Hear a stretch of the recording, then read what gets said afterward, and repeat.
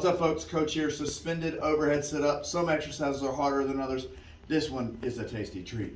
I've got the straps long. I have moved forward, so at the top, my arms are extended to the ceiling right above me, and I'm pushing on the straps, keeping them tight. I control my descent, keep the straps tight. I'm going to exhale, come up, roll up, keeping your arms straight. As you go up, keeping the straps tight, it is hard to do. It's a little 2-for-1. It's isometric contraction on your abs while working flexion.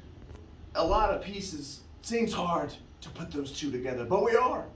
1 rep at a time, suspended overhead sit-ups.